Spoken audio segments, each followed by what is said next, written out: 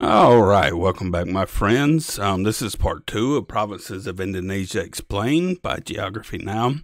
Hopefully, you've watched part one. If you haven't watched it, please watch it. After you watch this, I'll put a card at the end and a link in the description.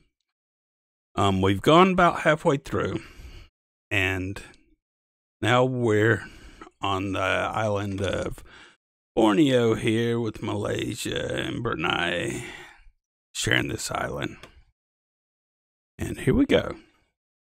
Salor, but the largest city is Tarakan. Largest ethnic group, the Malays and the Dayaks. They border Malaysia and even have an island that's split in half with Malaysia, Sebati Island. So this place is kind of known for having a little bit of drama that happened in the 60s. Basically, this area was under the Bulungan Sultanate, which had close ties to Malaysia, which made things complicated during the Indonesia-Malaysia confrontation years. Long story short, lots of the royal house members or the aristocrats were either captured or killed, or they exiled to Malaysia. And today, some of the surviving members have announced that they're actually returning to Indonesia in the process of getting Indonesian citizenship. So to conclude, it's kind of like the complicated sibling of Kalimantan. And now we move on to the Nusa Tenggara or Lesser Sunda Island. Although small, this is the most popular region in Indonesia to outsiders, and it all has to do with really only one island, and you know what it is. Bali! Capital, Denpasar. Largest ethnic group, the Balinese. Bali is not a country. It is a province of Indonesia and the third smallest province after Jakarta and Yogyakarta. It is the only Hindu majority province in Indonesia. However, unlike Hinduism in India or Nepal, Balinese Hindus usually do not adhere to strict vegetarian customs all the time. Like other ethnic groups, Balinese people have their own language and script. Basically, when Islam came in during the Hindu Majapahit Empire, the Balinese split off with their cousins, the Tenggarese people on Java, and they crossed the strait into Bali, which was kind of seen as like a safe haven for Hindus. Fast forward a bunch of centuries and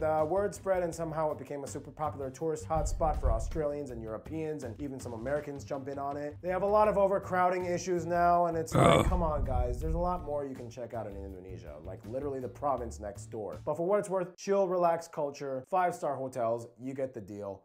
Bali. West Nusa Tenggara. Capital, Mataram. Largest ethnic group, the Sasak people. This province consists of two major islands, Lombok and Sumbawa. Many of you guys, my Indonesian subscribers, have described Lombok as the Muslim version of Bali. It offers the exact same level of ecotourism and tropical resort stuff, even some cool ancient temples like this one. Lombok is known as the tobacco producing island, while Sumbawa is like the moneymaker of this province with cattle and gold mines. This is why Sumbawa has also kind of expressed the desire to possibly create their own province, since they feel like they provide more economically, yet the capital is on the western side of Lombok. But anyway, other than that, Bali, but just more Muslim-y. East Nusa Tenggara. Capital, Kupang. Largest ethnic group, the Antoni/Dawan. Antoni. And for this one, let's go to one of our Indonesians. Oh, here we go. I like this.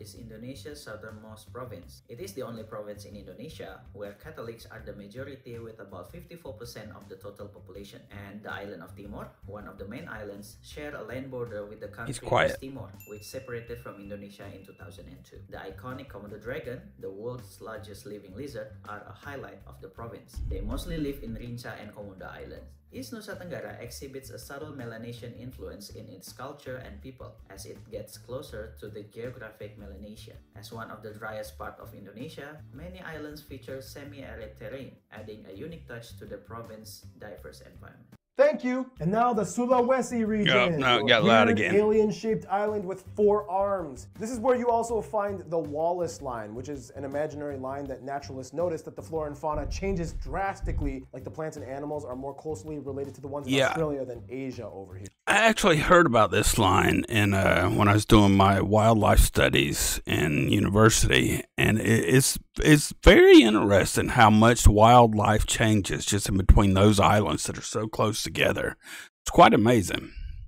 West Sulawesi, capital, Mamuju. Largest ethnic group, the Mandar peoples. Basically, this is the only province without a long arm peninsula, and it split off in 2004. It's the home of the Mandar people, and it has been trying to make itself more popular since independence. They built the scenic walkway and the capital, and that's kind of cool. Hollywood-style sign on a hill. A lot of cool history here too. They have a bunch of archaeological sites and traditional houses you can see in the rural areas. Wow, that's a pretty house. It's like Sulawesi's newer trying hard to stick out young sibling. South Sulawesi, capital Makassar, largest ethnic group, the Buginese or the Bugis and the Makassarese people. So the predominant ethnic group here, the Buginese or the Bugis people, are well known throughout Indonesia. Historically, they were known for being the best sailors, going as far as Australia to trade, long before Europeans even knew what Australia was. And many notable politicians in Indonesia have been Bugis. Nonetheless, the most famous group of people that put this province on the map are probably the Toraja people. They have that really weird death ritual thing. You've probably seen pictures or videos of it in documentaries. They put the caskets up in the open area. Southeast Sulawesi, capital Kendari, largest ethnic group the Tolaki and the Butonese. So to summarize, this place was once part of the Buton Sultanate, which is where the second largest ethnic group, the Butonese people, get their name from. And the people were known as the blacksmith people because it was noticed that a lot of people here were using iron tools. Otherwise, it's kind of difficult to get here by road because there's only like one small road in and out from surrounding provinces. Most people actually just prefer to arrive by ferry. And finally, they have the largest castle in the world area-wise. Central Sulawesi, capital Palu. Well, when we see a bigger picture of it. And the Buginese people. This is the heart of Sulawesi with the widest range of ethnic groups, home to so many historical kingdoms. Also, this place has some of the best Neolithic historical sites, like these megalith granite stone structures, ancient cave drawings. Otherwise, this place has been a huge coffee and mining hub. Recently, lots of nickel deposits have been discovered here and it boosted their industrial prospects. Gorontalo, capital, Gorontalo, largest ethnic group, Gorontaloan. This is an interesting one. You'll notice it's the only province in Sulawesi that doesn't have the name Sulawesi attached to it. It's the birthplace of who is considered one of the brightest Indonesians ever to have lived, former president of Indonesia, Mr. Habibie, who is also the father of Indonesia's aeronautics industry. Gorontaloan people used to have their own sultanate. You can see the ruins of it in these areas. They have their own unique customs and cuisines like binte biluhuta. What is like that? A sweet corn porridge with shrimp and seasonings. Kind of like shrimp and grits in the U.S. Like shrimp and grits, yeah. Sulawesi, capital Manado, largest ethnic group, the Minahasan. This place was historically a huge hub for spices, rice, and gold in the past, which made it a huge point of interest from outsiders like the Portuguese, Dutch, Spanish, Chinese, and domestic kingdoms. Today, the commerce spirit is still alive, and they are famous for having some of the most extreme markets that sell jungle bushmeat. It has a population that is about 70% Christian, mostly Protestant, and the largest ethnic group, the Minahasan people, have their famous kabasaran, which is like a traditional martial art and war dance, and it includes that'd be something. Feathered headdresses and weapons. It is also the province with the only synagogue in Indonesia, as they host a small community of just a few couple hundred Sephardic Jewish people, mostly originating from Spain and Portugal. How'd they get there? The Maluku Islands, known as the Spice Islands. These islands are kind of like the bridge between Asia and Oceania. Everything starts to kind of blend, and you start to see a lot more Austronesian with a semi-Melanesian touch to it here. The first one, Maluku, capital Ambon, largest ethnic group, the Malukans. Basically, this is the site where Europeans recorded their first interaction with the Indonesian islands. Home to the super small Banda Archipelago, which historically was at one point the only producer of nutmeg in the entire world. And despite this province having small land area, they have the largest domain of ocean territory out of all the provinces. Ambon is known as the city of music because a lot of famous Indonesian singers come from here. Historically, Malukans were kind of known for being hired as like the debt collectors throughout Indonesia. And in the past, they were usually the ones that worked most closely with the Dutch, which is why today most people of Indonesian descent in the Netherlands have roots from the Moluccan Islands. Most Moluccans are mixed between many ethnic groups, including Arabs, Europeans, and Melanesians. So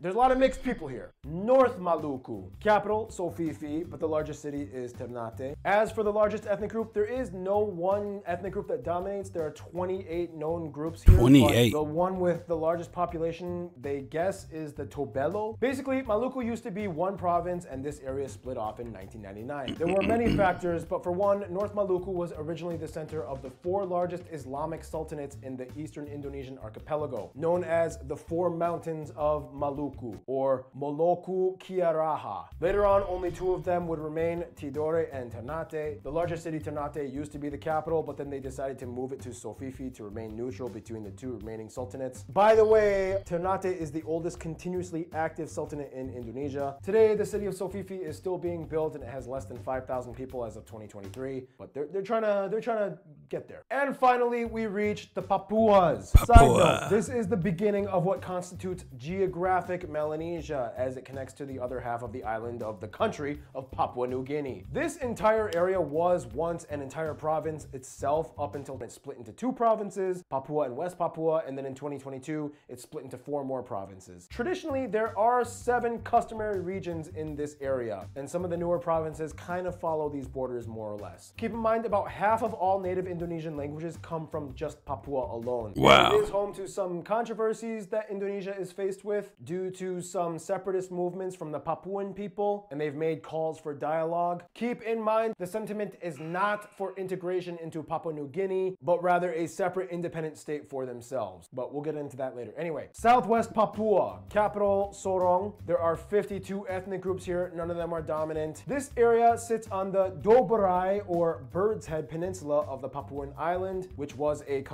When's it called Southwest when it looks like it's Northwest? Southwest would be down here. Customary region, and this province's name is a complete misnomer as it sits on the northwesternmost part of the island, not the southwest, but it never changed the name, which is confusing. Hey, these provinces so it wasn't just me. And split every few years, so who knows, maybe it'll happen soon. I don't know, whatever, it's weird. In any case, historically this place used to be ruled by these 4 kings, and since there are too many languages, the lingua franca used here is usually Papuan Malay. There's a Christian majority here, and they're famous for the Raja Ampat National Park, which has these really cool sharp islands.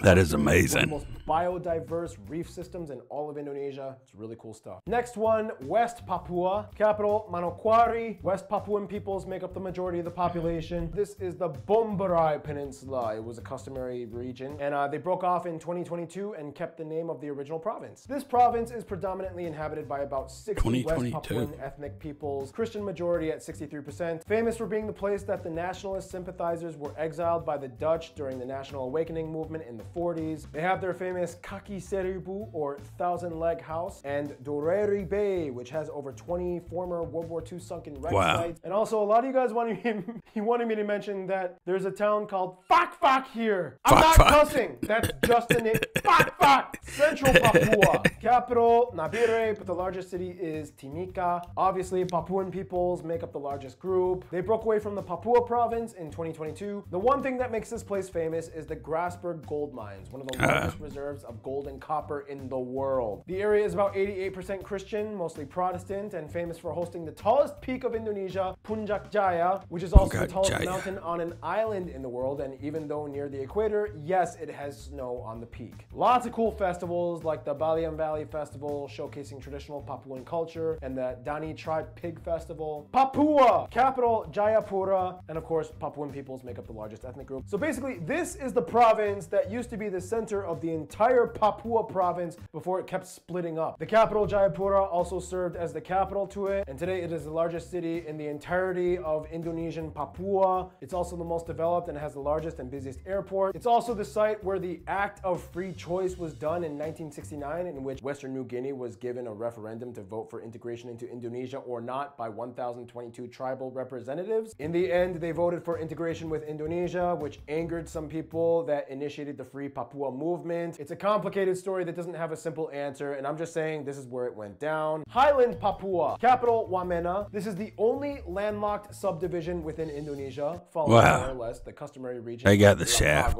And it is one of the last regions in Indonesia to have native peoples to have documented contact with the outside world in 1909. Many of my Indonesian subscribers have told me that this is kind of like the center of the separatist activity. Clashes between rebels and Indonesian government officials / military is not uncommon. Everybody knows it. Nonetheless, the people still hold fast to their culture and tradition. You can find those really cool thatched Dani houses in some rural parts of this area. Lots of festivals here as well. And finally, South Papua, capital Merauke. This province roughly follows the customary region of Animha. It is the least populated province of Indonesia with only about 500,000 people. It is home to the largest wetland delta in Papua. Very swampy areas with some of the tallest stilt houses. buildings Look at in that. Papua. Some are just tree houses. The South Papuan people are well known for their wood carving. Oh, that's pretty. The Asmat tribe. Also, they are famous for the 0-kilometer monument, which is the easternmost point of Indonesia, as well as the Musa Mus termite mounds. They're super huge, and they are famous for their agar wood industry. So that is it. Oh my God, that was a lot of provinces. 38.